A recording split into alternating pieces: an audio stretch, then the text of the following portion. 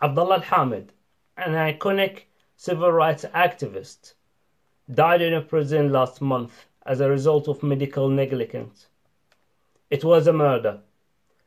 And last year, on the 23rd of April, 37 innocents were executed. These people have names, families, and supporters. And that's only a glimpse for a year of what kind of a strategic ally BAE Systems deals with. Don't you see negotiating with the Saudi regime actually legitimize it?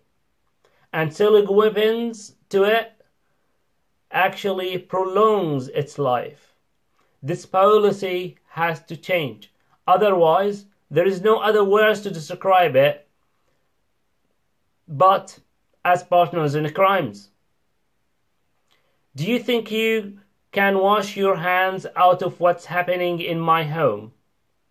The claimed reforms in Saudi Arabia created more asylum seekers, 800 in 2017 according to the United Nations. Isn't it ironic?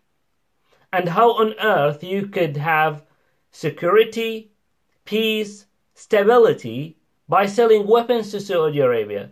Let's be clear. Your weapons brought nothing but terror, wars, and instability.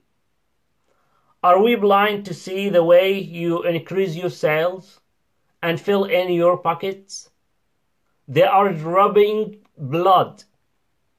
Today, my voice is an echo for your dead consciousness. Wake up.